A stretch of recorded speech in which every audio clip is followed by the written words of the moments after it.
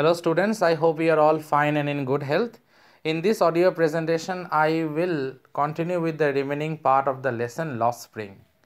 As you know, this part is related with Mukesh and the tragic condition or the tragic plight faced by Mukesh and his family members, and not only Mukesh, 20,000 children like him who suffer day in and day out in damp, dingy environment and preparing glass bangles instead of going to school or instead of educating themselves, and even their parents are forcing their children to practice this art of making bangles even from a very young age, and thus we can say their condition is deplorable, very much deteriorating. And the sad part that already been told to you earlier, dear students, that they often lose their eyesight. They become blind, sometimes they become semi blind also. So let me continue. Savita, a young girl in a drab pink dress, sits alongside an elderly woman soldering pieces of glass. As her hands move mechanically like the tongs of a machine, I wonder if she knows the scanty of the bangles she helps make. Now, Savita is learning the mechanism of preparing glass bangles. Now, the author, she is thinking that do Savita actually knows the purity and the scanty of the bangles that she is preparing? It symbolizes an Indian woman's suhag, auspiciousness, very much holy. It is something related with marriage ritual. Auspiciousness in marriage. It will dawn on her suddenly one day when her head is draped with a red veil, her hands dyed red with henna or mehendi as you can say, and red bangles rolled onto her wrist.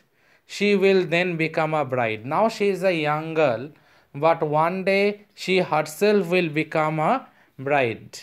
Like the old woman beside her who became one many years ago. Remember, at the very beginning of this paragraph, we get to know that Savita was not alone. While she was preparing the glass bangles, she was actually helping, or she was under the care and guidance of an elderly old woman who might be training Savita, a young girl, of how to prepare glass bangles. This woman, she is a widow right now, but she was once a bride. Like the old woman beside her who became one many years ago. She still has bangles on her wrist, but no light in her eyes. That means she became blind. She is now completely blind. She has bangles on her wrist, but she is now completely blind. And here I quote, it's a very important dialogue. एक वक्त शेर भर खाना भी नहीं खाया, she says in a voice drained of joy. She has not enjoyed even one full meal in her entire life. This is very pathetic. This actually exposes the miserable, pitiable, or rather to be said, the deplorable condition of the bangle makers, that they do a lot, but ultimately it seems that they are exploited. And who exploit them? The money lenders, the shahukars, the middlemen, the policemen, everyone. And they are victims. And it seems that they can't get out of it, of this vicious circle, as we'll get to know later. So this is very unfortunate. She haven't had a square meal in her lifetime. Like the old woman beside her who became one many years ago, she still has bangles on her wrist but no light in her eyes. I am repeating these lines, few lines, dear students. एक वक्त शेर भर खाना भी नहीं खाया, she says in a voice drained of joy. She has not enjoyed even one full meal in her entire lifetime. She haven't enjoyed a one full meal also in her entire lifetime. That's what she has reaped. She labored so hard. It was a life of hardship. It was a life of struggles. But surprising thing is that she haven't eaten a square meal or a full meal throughout her entire lifetime. This is something very much unfortunate. That's what she has reaped. Her husband, an old man with a flowing beard, says, I know nothing except bangles. Her husband also told that she knows nothing except bangles. All I have done is to make a house for the family to live in. I already told you all, dear students, that they are exploited. After working so hard throughout their life, they can only manage to build a shack or a house or something like a house with a roof over their head. That is all they had prepared. But they toiled extremely hard. But they haven't reaped the benefits of their hard labor, never in their life. The cry of not having money to do anything except carry on the business of making bangles, not even enough to eat, rings in every home. The young men echo the lament of their elders. Little has moved with time, it seems, in Firozabad. Years of mind-numbing toil have killed all initiative and the ability to dream. Nothing had changed. Whatever the elders had practiced, even now the younger generation is doing the same hard toil. Nothing had changed over the years. It remained the same. And the ability to dream has been now totally or completely aborted. No one has the audacity, no one practically has any sort of confidence to try anything new out of the box. They are all doing the same hard task each and every moment, each and every time, each and every year. The older generation, they did. Now they are training the younger generation in the same way. Why not organize yourselves into a cooperative? I ask a group of young men who have fallen into the vicious. Vicious means something that is evil, something that is bad company, we can say. Vicious, a circle of middlemen who trapped their fathers and forefathers.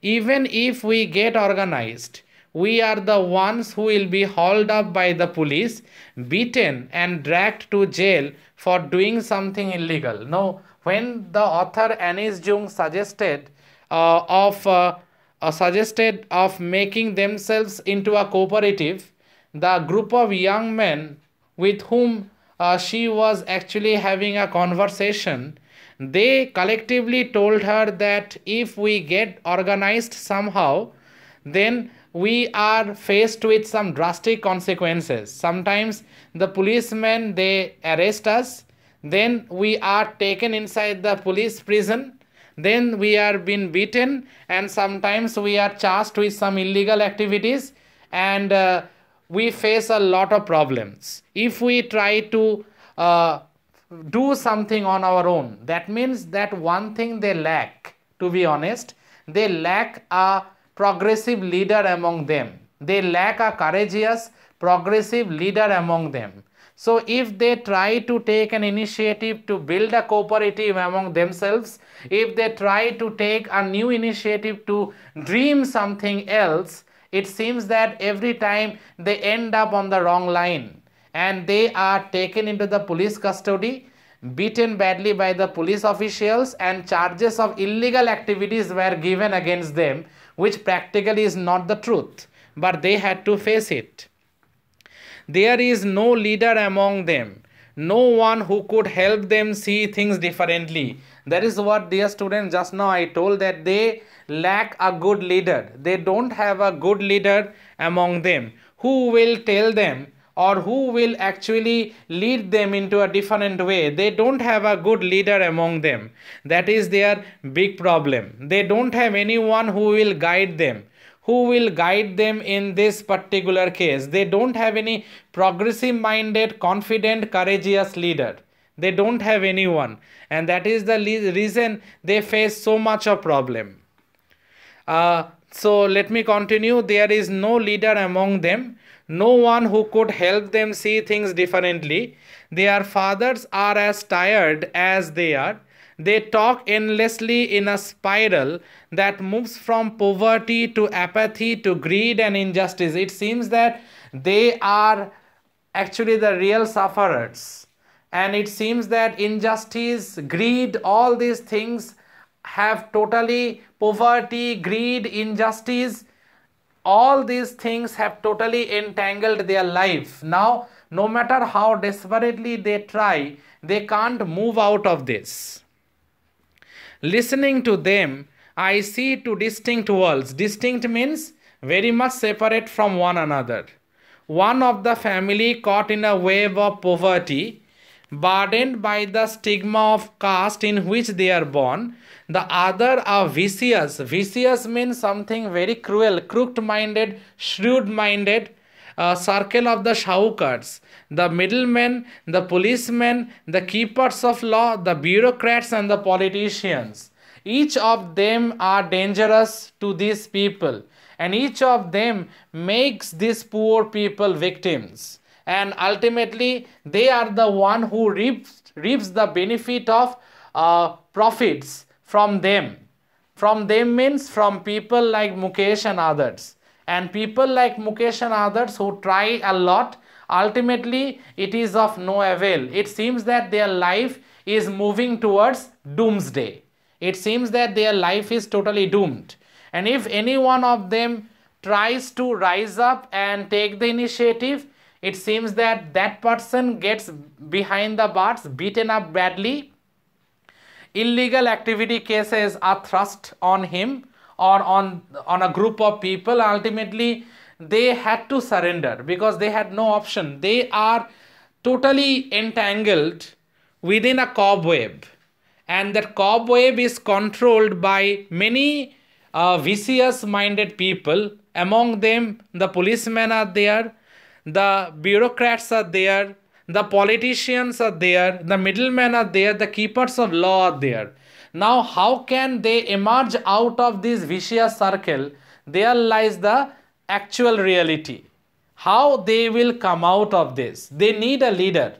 They need a leader who will take them out of this. But is it possible? Is that leader still among them?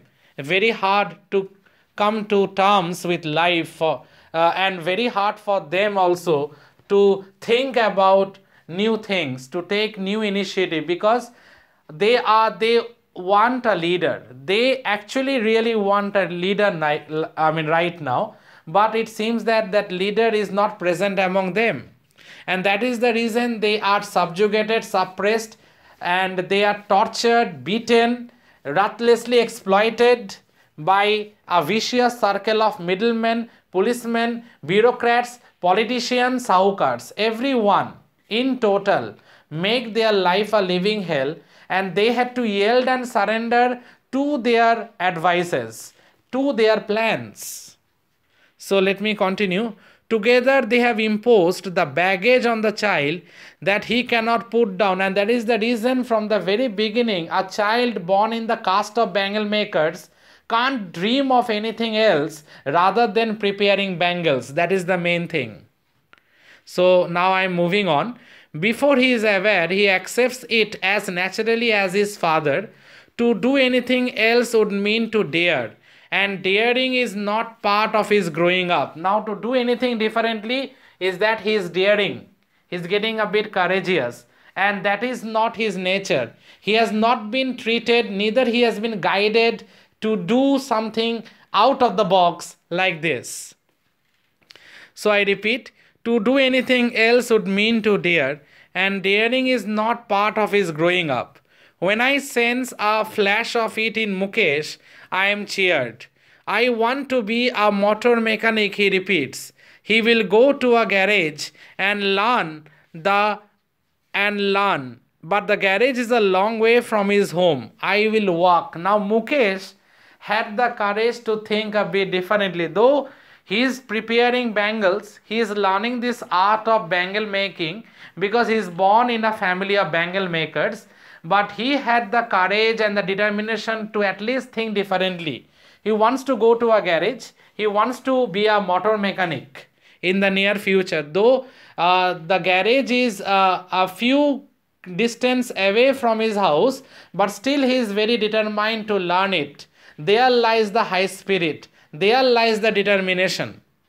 I will walk. Look at the determination. Despite the distance is quite long, it doesn't matter to him. He wants to walk, he wants to go, and he wants to learn. So let me move on. But the garage is a long way from his home. I will walk, he insists. Do you also dream of flying a plane? He is suddenly silent. No, he says, staring at the ground. Staring means looking fixedly.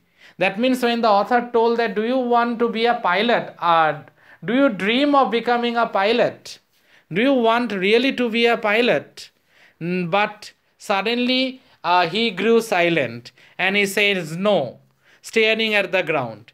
In a small murmur there is an embarrassment that has not yet turned into regret. He is content to dream of carts that he sees hurtling down the streets of his town. Few airplanes fly over Firozabad. Now it is something, few airplanes fly over Firozabad, but carts are something that he sees day in and day out. So he wants to be a motor mechanic, and hopefully he wants to have a garage of his own later in his life. But he doesn't want to be a pilot, and he wants to fly a plane, because few planes fly over Firozabad. But cars are something that's quite normal, that he sees every time. So he wants to drive a car later in his life, but before that he wanted to be a motor mechanic. So look at the last line once again. In his small murmur there is an embarrassment that has not yet turned into regret. He is content to dream of carts that he sees hurtling down the streets of his time. He is satisfied to dream about carts only. Few airplanes fly over Firozabad. Now, it is, it is something that he never ever crossed his dream also of flying a plane. But few planes fly over Firozabad. That is the reason. But many carts goes on, moving around Firozabad, and is very much interested to be a motor mechanic. That is his dream.